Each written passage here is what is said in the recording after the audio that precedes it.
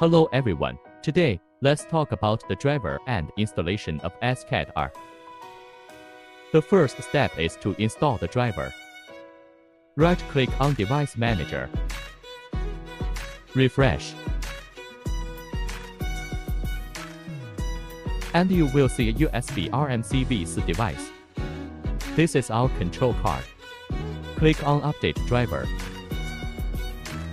Browse My Computer. Find the driver file that we backed up in the D drive. You will see there are Win732-bit and Win764-bit options.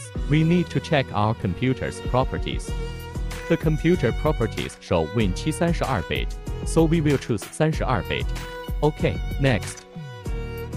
Select Install. Continue until you see the driver has been successfully updated. Now the installation is complete. And you will see a V4 USB icon. This is our control card. Place the software icon on the desktop. Open the chassis. Find the software icon and send it to the desktop. Open the software. We still need to do one more step, which is to set up the F3 interface. We have a factory parameters diagram in the D drive. Inside it are screenshots of the factory Modify parameters. The working range based on the screenshots. The first one is modify the working range accordingly. The second one is laser control.